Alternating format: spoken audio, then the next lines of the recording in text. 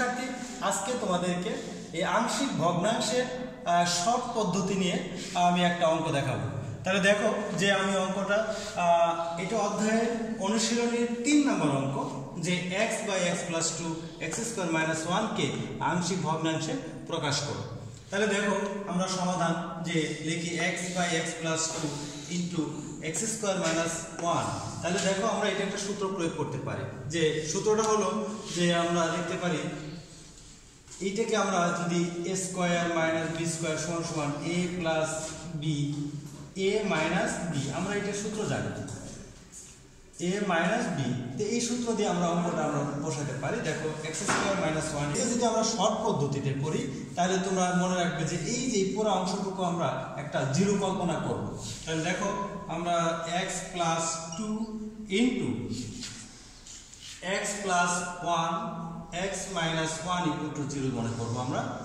দেখো তাহলে এটা সমান 0 হবে, x plus 2 equal to 0, x plus 1 equal to 0, x minus 1 equal to 0।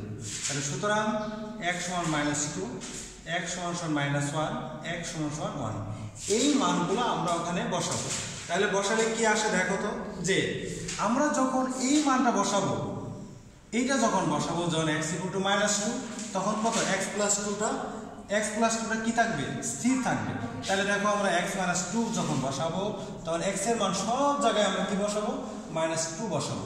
কিন্তু x মাইনাস 2 এর জন্য x প্লাস 2 যেটা আছে এই জিনিসটা আমাদের স্থির থাকবে, যে x প্লাস 2 স্থির থাকবে, আর বাকি সব জায়গায় আমাদের কি বসবে, মাইনাস 2 বসবে। তাহলে দেখো এটা গেল। এখন আমরা দ্বিতীয় প্লাস দিয়ে আমরা দ্বিতীয় বসাবো, যে দেখো এই যে এখানে x প্লাস 1 ইকুয়াল টু 0, তাহলে কোন পদের জন্য x ইকুয়াল টু মাইনাস 1 হয়েছে, তাহলে x প্লাস 1টা স্থির থাকবে। তাহলে দ্বিতীয় পদে কি স্থির থাকবে, x প্লাস 1, মাইনাস 1 থাকবে, মাইনাস 1 প্লাস 2, আর x প্লাস 1 স্থির থাকবে, তার থাকবে কত, মাইনাস 1 মাইনাস 1।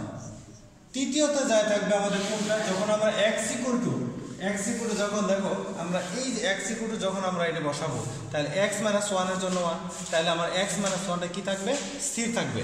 তাহলে দেখো আমাদের স্থির থাকলে কি হয়, যে x এর মান 1 বসাই দিচ্ছি, যে 1 প্লাস 2 x, তাহলে থাকবে 1 প্লাস 1 x মাইনাস 1।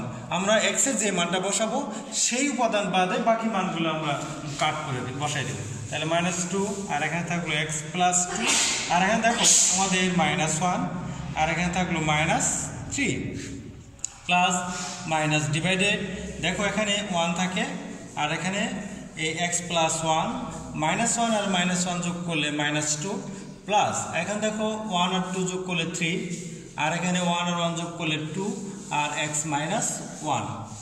তাহলে এখন আমরা কাজ করতে পারি যে 2x প্লাস 2, এখানে থাকলো তো মাইনাসে প্লাস হয়ে গেছে, থাকলো কি 3 প্লাস মাইনাস 1। দেখো আমরা এই যে এই মাইনাসের সাথে এই মাইনাস কি হয়ে যাবে, কাটা হয়ে যাবে। তাহলে উপরে 1 থাকলো, আর নিচে থাকলো কত, 1 2, আর এখানে থাকলো এই 3 দুগুণে 6x মাইনাস 1। তোমরা এটা আনসার লিখে দিলেও হবে, অথবা তোমরা এই কাজটা করে দিতে পারো, যে এই 3টা আমরা সামনে নিয়ে দিই, অনেকে আবার তাছাড়া কিউব মনে করবে, plus 1 2x plus 1 plus 1/6x minus 1, এটা আমাদের আনসার।